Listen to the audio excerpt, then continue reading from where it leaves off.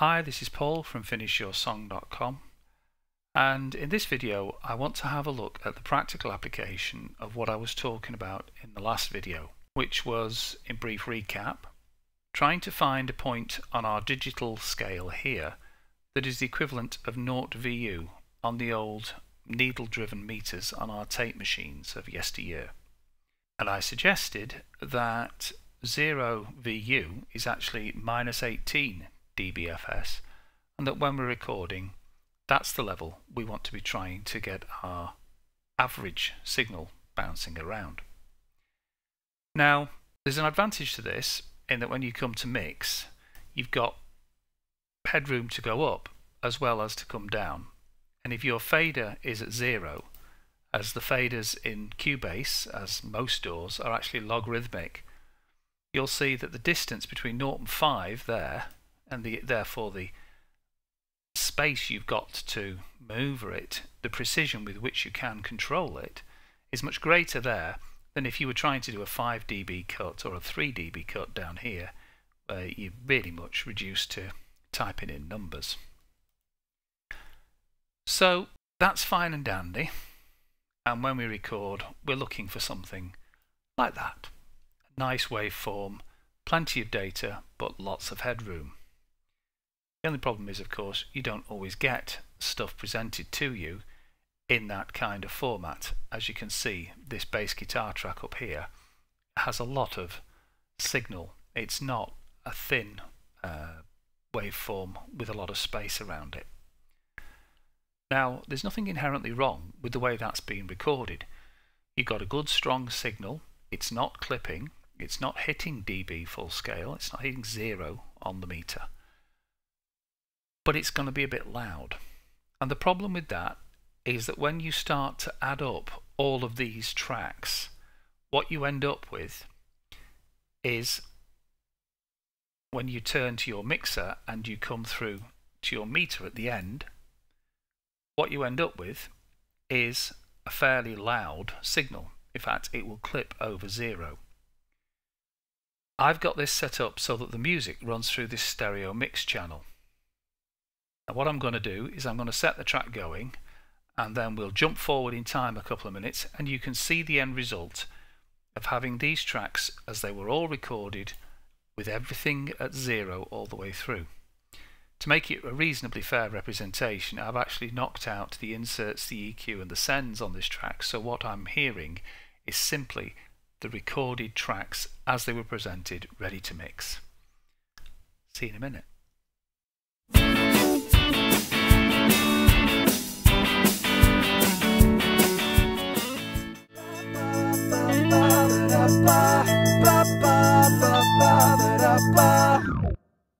Okay, so there we have it.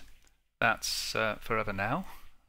And we just go over to our stereo mix.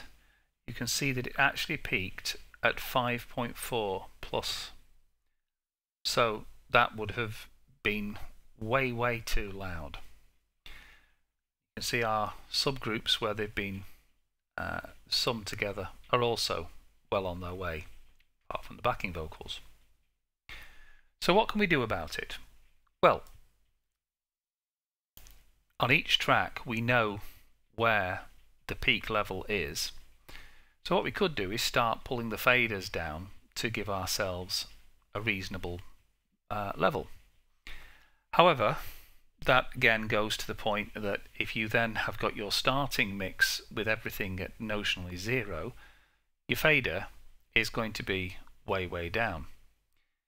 There is another way, and it's one that's available to all DAWs, but you have to work out for yourself how you can do that. In Cubase, if you open the channel settings window, we have a gain knob. And what this enables us to do is to adjust the input level to the track. So here our bass is minus 7.2 maximum, and if we want that to peak at minus 18, all we have to do is to reduce the gain down to minus 10.8,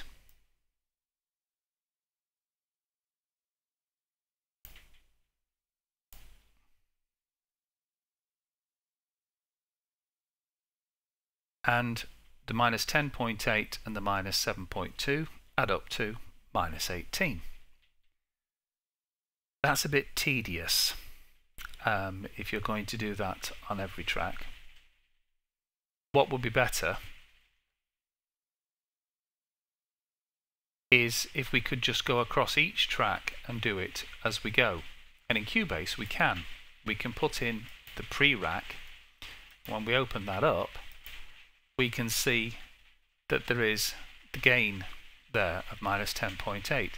So we can simply go through minus 9.6, that's minus 9.7, so that needs to be minus 8.3. Show my dodgy maths off now. Minus 7.6 is minus 10.4. So basically what we're doing is we're adding the peak level that the meters have shown us on the run through of the song was obtained, and we're knocking that back down till it comes to minus 18. I'm just going to go through and do the rest of the song, and I'll be with you in a minute.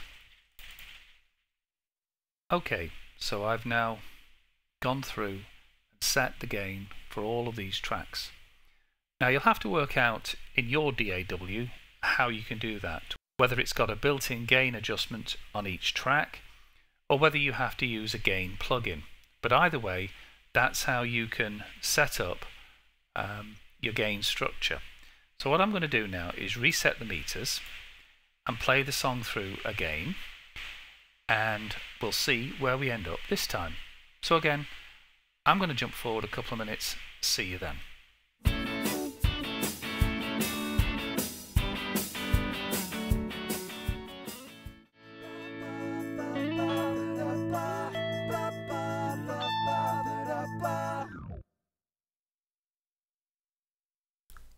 Right, there we are.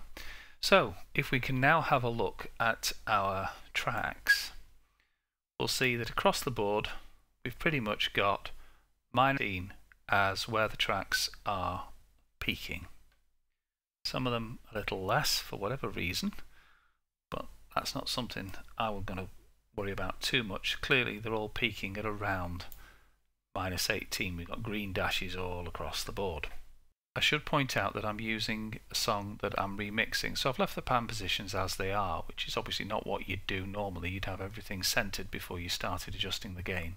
But I have knocked out, as I said before, the inserts, the EQ and the sends, so what you are hearing is just the raw tracks.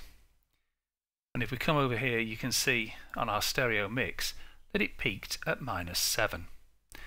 So we've got a good starting point now for the mix, and we can start to bring in the inserts, the EQ and the sends without worrying about the output level rising so high so quickly that we're going to have to start pulling everything down as we go. We've got plenty of control of our mix, and that's what we want. Hope that's been helpful. So until next time, you take care of yourselves.